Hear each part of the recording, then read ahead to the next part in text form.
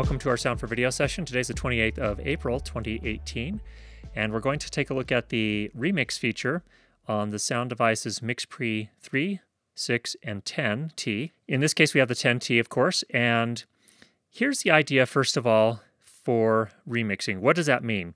If you are in advanced mode and you're recording isolated channels, so each microphone, you're recording a track for that microphone, plus you're recording a stereo mix of all the microphones, what you can do with remix is actually re-record the stereo track. So you won't change any of the isolated channels and the recording you got with those. And of course, you still have to get your gain set correctly on all of those channels when you do the original recording. You can't fix that after the fact. But what you can do is you can modify the faders and the pan controls for each of the channels to re-record essentially the stereo mix. So let me show you what I mean. So first of all, let me do this. Let me play back our existing mix. Okay, this is channel number 1 here. And what we're going to do here is demonstrate, first of all, a bad mix. So we can demonstrate the remix feature. So what this relies on is you have to get your gain staging correct for each microphone input. So that doesn't change. What changes is, though, if you set the fader to a level that isn't working for the overall mix, you can go back and fix that. That's what you can do. So this is channel 1. This one should be, in the mix, we should have this one set much lower than it should be. Actually, it is set much lower than it really should be.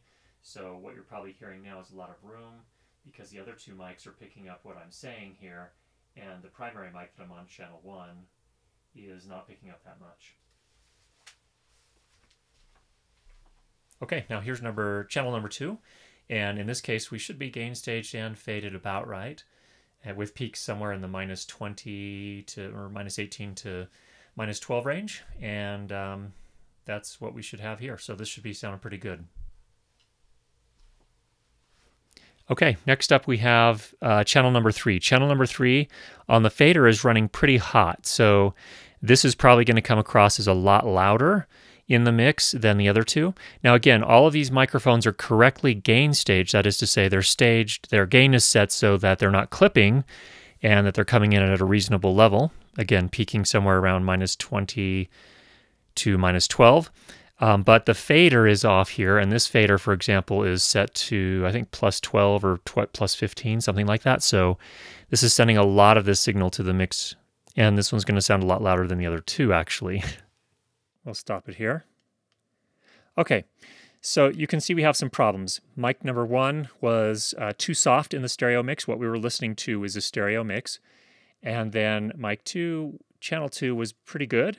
And then channel 3 was a little too hot. So how do you fix that? Well, normally you'd have to get back into post and to work on it there by taking the isolated channel recordings, channels 1 through 3, mics 1 through 3, breaking apart that polyphonic wave file, so you had a separate channel for each of those, and then in post do the mixing. Well, you can actually do that now on your recorder, especially if you have to have a pretty quick turnaround. So that is to say, you need to get this video edited pretty quickly.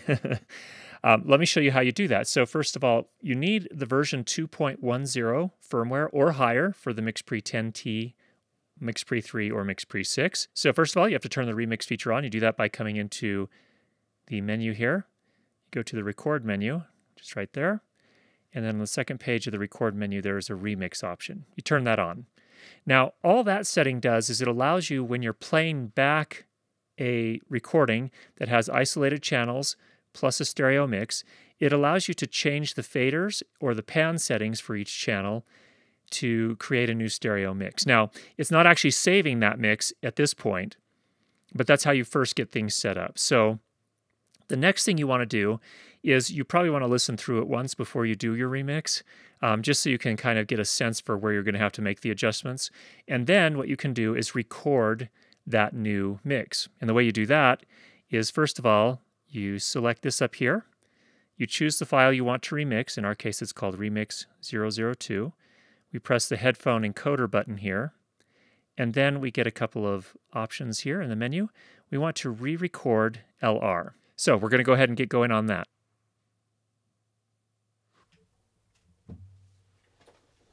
Okay, this is channel number 1 here. And what we're going to do here is demonstrate, first of all, a bad mix. so we can demonstrate the remix feature. So what this relies on is you have to get your gain staging correct for each microphone input. So that doesn't change. What changes is though, if you set the fader to a level that isn't working for the overall mix, you can go back and fix that. That's what you can do. So this is channel 1. This one should be, in the mix, we should have this one set much lower than it should be. Actually, it is set much lower than it really should be.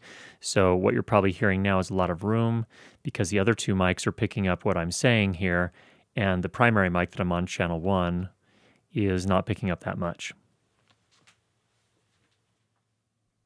Okay, now here's channel number 2, and in this case we should be gain staged and faded about right, with peaks somewhere in the -20 to or -18 to -12 range, and that's what we should have here. So this should be sounding pretty good. Okay, next up we have channel number 3. Channel number 3 on the fader is running pretty hot, so this is probably going to come across as a lot louder in the mix than the other two.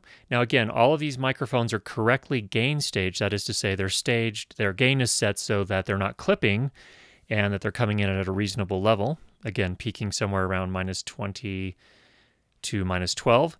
But the fader is off here, and this fader, for example, is set to, I think, +12 or +15, something like that. So this is sending a lot of this signal to the mix, and this one's going to sound a lot louder than the other two, actually.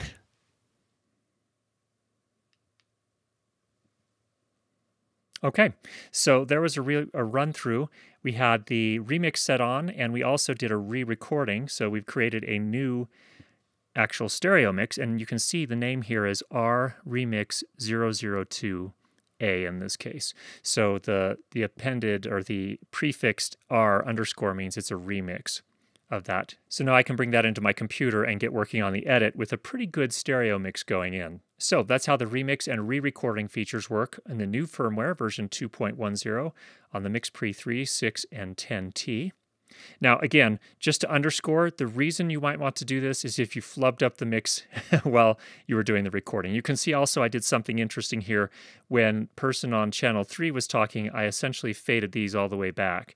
That's going to create a cleaner mix in the end because now we're essentially turning off these microphones when no one's talking into them, and they're not contributing any of the air or the room tone when no one's speaking into them. So that's kind of the main idea there. Again, hope that was helpful for you. If you have any questions, go ahead and leave those down below. We'll talk to you again next week.